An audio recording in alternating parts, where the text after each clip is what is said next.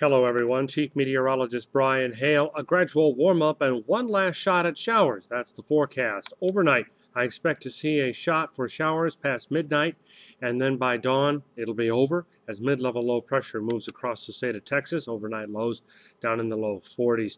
Your Tuesday forecast is partly cloudy by late in the day. Breezy northwest winds will be 15 to 20 miles an hour, gusting a little stronger. Your daytime temperatures with some available sunshine in the afternoon, hopefully getting up to around the upper 50s. Skycam 4 telling us, yeah, it's a little rough out there. Tuesday, expect rough conditions on the bay, surf 5 to 7 feet. Wednesday, choppy on the bay, little improved, surf still 5 to 7 feet.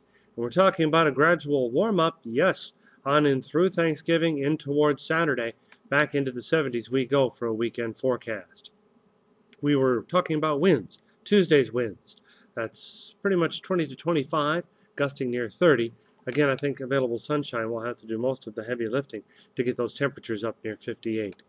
Futurecast shows the upper level low coming out of the panhandle, kind of taking a southeast bent toward the southeast Texas coast and then marrying up with its surface system. That surface low pressure is going to make its way east toward New England and give the good folks in New England what potentially will be a wintry Thanksgiving.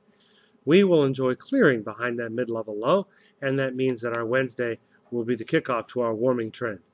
Again, that mid-level low moving across the state will drag moisture and energy across from Mexico, across deep south Texas. That's 1 a.m. with a chance for showers, and then by dawn, it's pretty much done.